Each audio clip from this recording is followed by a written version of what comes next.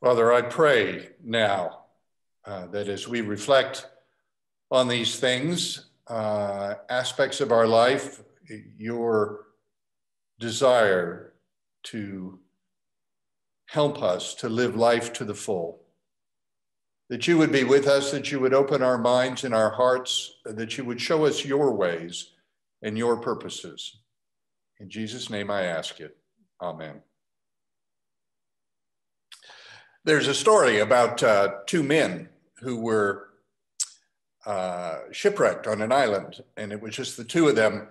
And one of them was terribly upset and was anxious, and the other was quite relaxed and calm and not at all worried. And the one who was very upset said, how can you take it easy? How can you, we are trapped, we are stranded, no one will find us forever. We're going to die here. And the other one said, relax. He said, I'm a Christian. I go to a church. I tithe 100 pounds a week. My pastor will find me.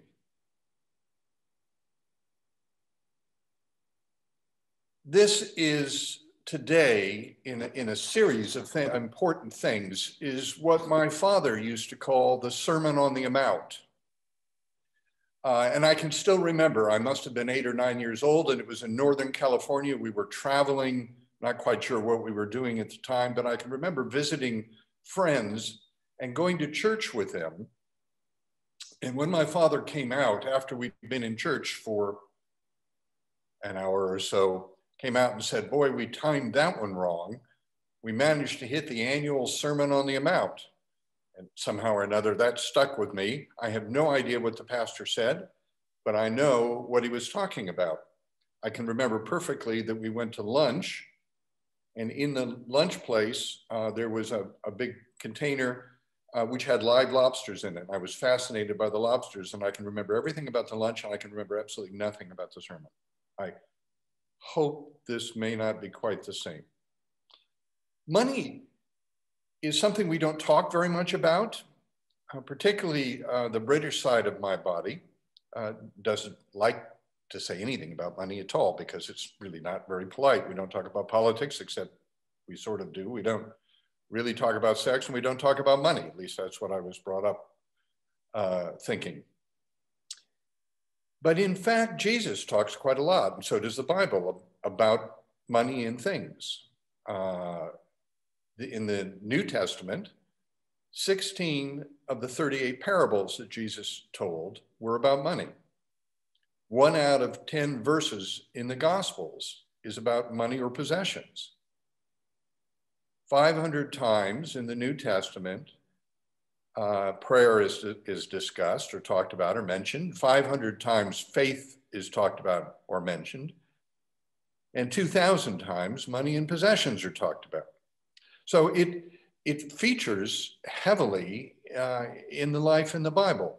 And I think that's probably true also in our lives, even if we don't talk very much about it. Money is necessary, it's important, and sometimes we know how to deal with it and sometimes we don't. The first reading from this morning from Malachi is quite interesting because it's full of questions. It's clear that God, speaking through the prophet Malachi to the people of Israel at that time, the people of Israel did not understand. They wanted God to bless them, and they couldn't understand why they weren't being blessed. And he was saying, it's on you. It's your fault, your problem. The problem is being created by yourselves. And they said, how? How can this be? We're not intending to do that. We don't want to cause ourselves harm. And he says, well, you're stealing from me. And they look horrified. And they say, how? We're not stealing from you. How are we stealing from you? And he says, in tithes and offerings. Now, understand that a tithe, literally, the word tithe, the old word means 10%. And the Jewish people at that time this was a time when God tried to teach us and bring us into a healthy life by means of rules, because that's what they listened to. So they had the 10 Commandments and so forth. And one of the rules was that the first fruits, 10% of what you created, what you made, what you earned, what you grew, was brought into the church.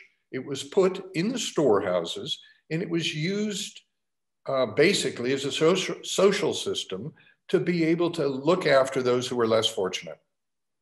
It also took care of the priests, and it took care of the costs of running the temple or the synagogue or whatever. And that was the system that existed. And obviously the people in Malachi's time had fallen out of doing that, and maybe even of understanding it. And God is calling them back, and he's saying the reason that you are not thriving is because you are not following the rules. I've set a system up. If you follow the system, do this stuff, it will go well with you. And then he says, I know you don't understand this. Give it a shot. Try me and see if this doesn't happen. I know money is difficult. I know that it's an important part of your life. If you'll just test me, you will see that I know better than you know in this regard. So that's basically what the passage is saying. And it's clear that God wants to bless them. Then the nations will call you blessed, for yours will be a delightful land, he says. But like them, we don't really often understand God's economy and his system. So I want to begin today and see if I can go through and explain it to us, and then we're going to look at the second passage briefly. And here's the deal. Here's what God has set up or had set up at that time, and probably is the foundations of what he expects of us now. He says, essentially, I want relationship with you.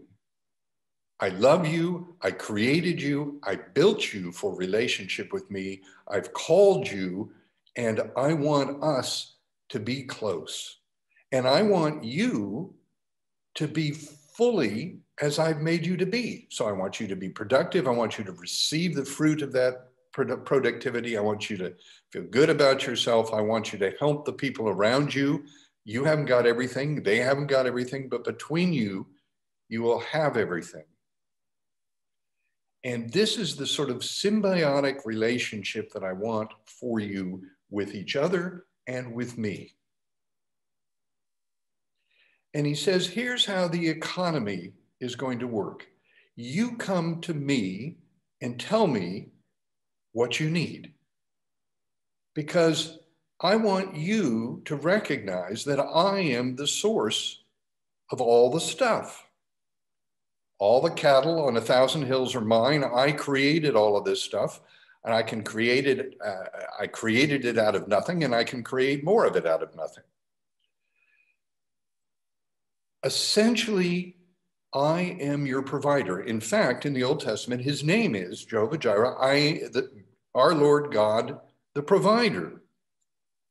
I want you to recognize that and look to me and then be grateful for it as part of our relationship. I don't want you to have to worry about money all the time.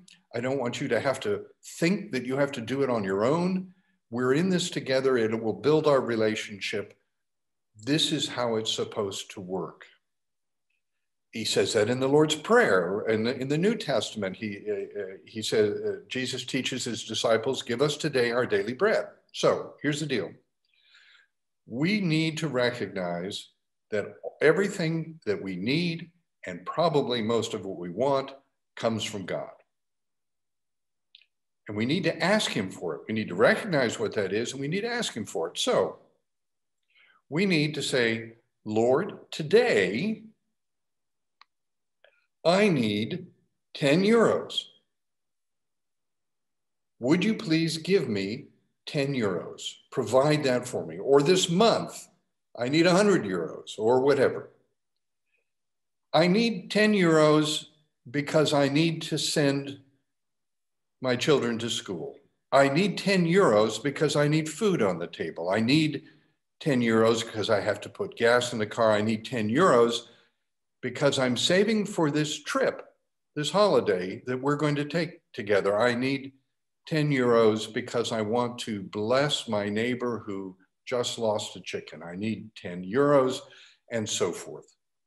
We need to take the things that we need and put them before God and ask him to look after us in that way. 10 euros. And God says, I hear you. And I will do that because I love you and I will provide what you need. In fact, I'm going to provide you more than what you need. So here's your 10 euros and here's a bit more. Now, the bit more is not your money, it's actually my money, but I want you to hold it for me. This is your money. You can spend it as you want. You can fulfill your needs with it. You can give it away. You can do whatever you want to do with it, but this is actually my money. And here's what I want you to do with this. In order that you know, and I know that this is your money and it came from me, I want you to take this and I want you to give it back to me.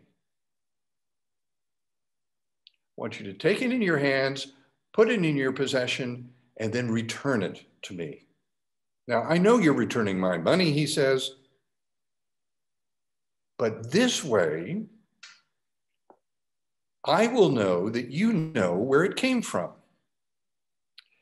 This way, I will know that you trust me for this, not just in your words or your thinking or your understanding, but in your deeds.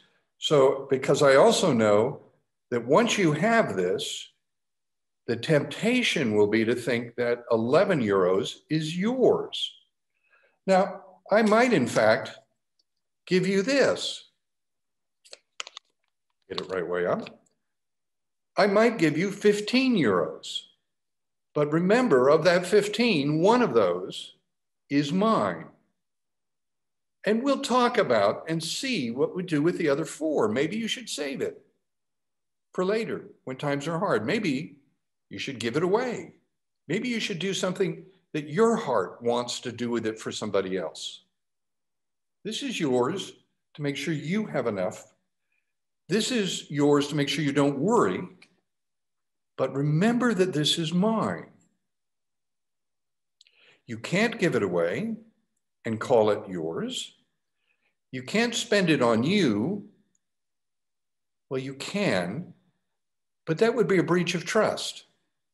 And you see, all of this is about building relationship. It's not just about feeding you, but it's about the relationship, which is based on a foundation of trust. I trust that God will provide for me, and he trusts that I will recognize it came from him, and I will recognize that by giving him the tithe, and maybe more if I feel like it. I want to celebrate, and so we'll give him some more, or I'll give the other guy who seems to be shorted out a little bit. And maybe that's part of how God wants to provide for the other guy. And so it's a little complex, but the basics of it are fairly straightforward. And the Jewish people in Malachi's time had forgotten about this. And so they weren't trusting God. They weren't recognizing where it all came from. They weren't honoring, and therefore it was falling apart. Now, recognize that God's slightly more sophisticated than that, because he takes this and he does good with it. This supports the church, the temple, the synagogue, the whatever. This is what pays for your priest.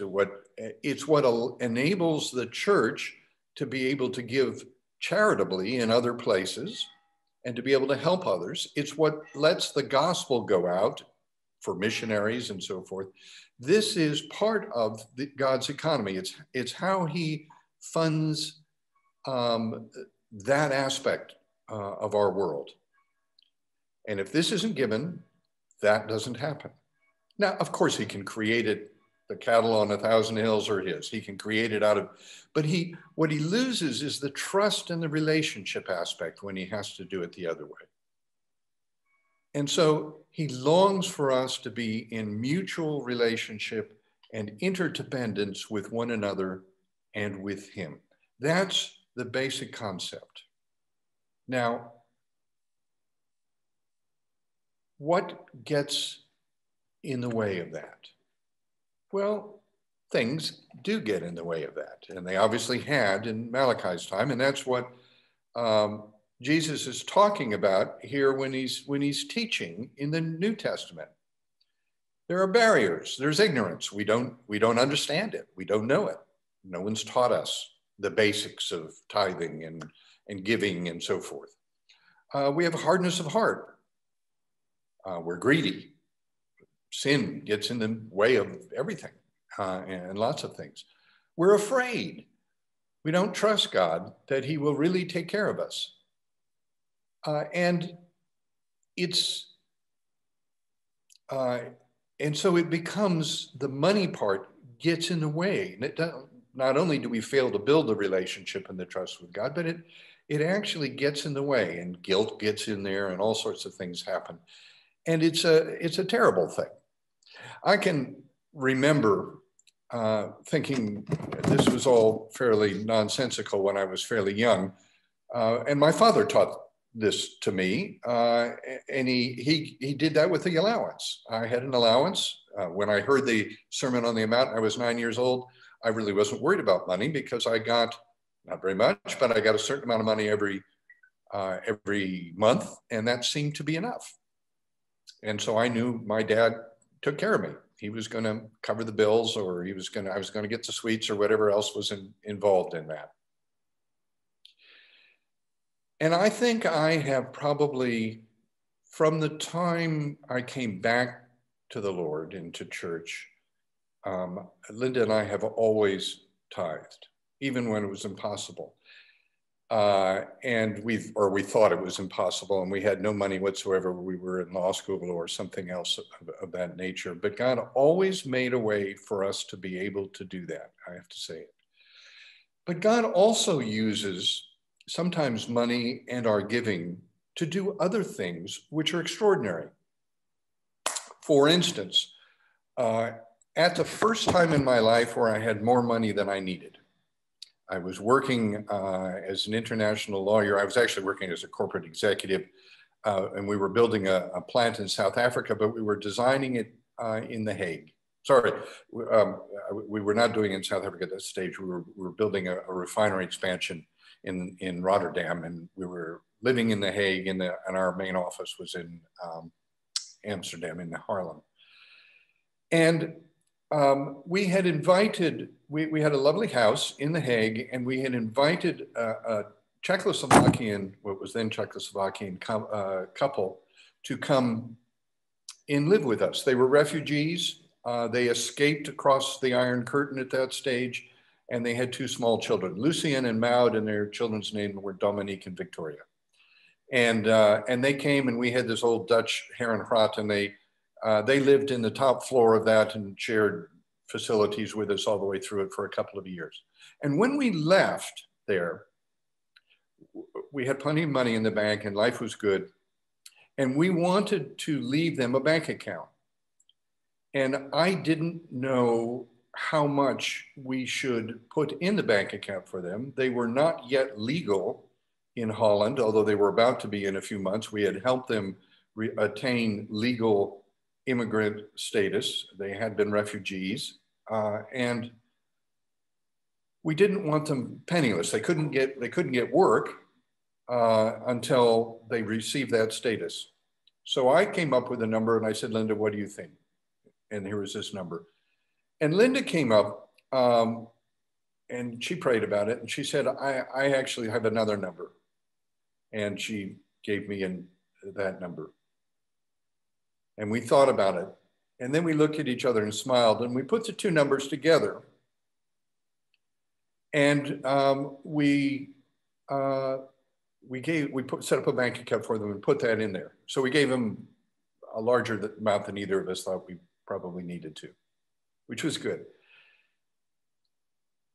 But we weren't sure it was the right amount, and we didn't know what God was wanting to do. It was generous, but was it enough? Was it too much? Have we got this wrong? And we were praying about it. And within a week, my office manager came to me, and we were leaving shortly thereafter, so we had to leave them enough to live on their own and pay rent and get food and so forth. And my office manager came to me and said, I know we haven't talked about this, but the package that you're on provides a repatriation amount. And I also noticed in the course of that what we were given at that time was a tax equalization amount. You'd never applied for that over the last 3 years, and therefore I put it in for you. And so here's a check for this very large amount of money. And which I was totally unexpected. I had no idea it was coming whatsoever. And he just beamed at me and said, Merry Christmas. And I looked at it, and it was very close to the amount that we had put in Lucy and Mount's bank account. And I thought, well, there's affirmation, but why is it 30, can't remember what we used in Holland in those days, but whatever the financial was, euros, let's say, but it was at 30 and a bit euros off. And I couldn't figure that out.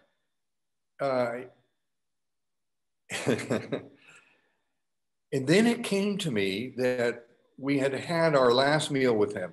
Unless you think we were terribly cheap, we took them McDonald's, but that was because that was the children's favorite place to go. So we took them out for our last meal, and we all had a great McDonald's meal.